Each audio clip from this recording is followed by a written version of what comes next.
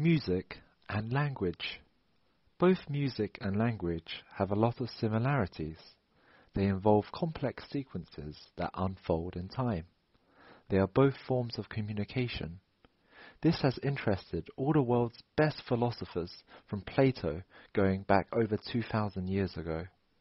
Scientists like Darwin wrote about possible evolutionary links between music and language in his book The Descent of Man, and so did artists like Leonard Bernstein, who gave a series of lectures at Harvard in the 70s. He spoke about the grammar of language and the grammar of music from Noam Chomsky's theories, so it's a persistent question. It keeps drawing interest from scientists today, but there are some basic obvious similarities.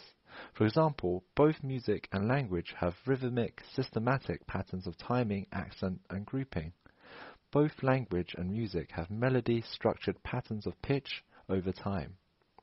Both have syntax discrete elements like words or notes, and principles for combining those elements into sequences. Sentences are just random sequences of words.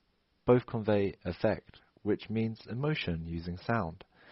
You can make out a lot of emotion from a person's voice, and music has the characteristic of providing emotions like happiness or sadness.